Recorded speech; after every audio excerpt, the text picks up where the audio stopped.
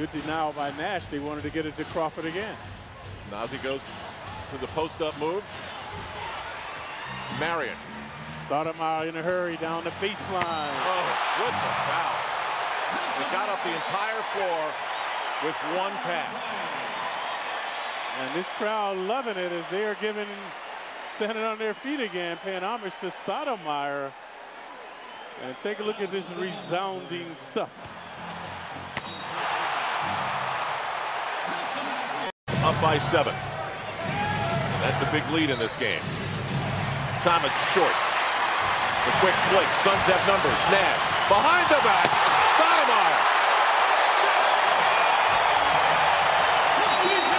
They hit the accelerator to go up by 9. The Knicks have to stop the momentum, and they do so with a timeout. Let's take a look at the slamming and jamming of Stoudemire.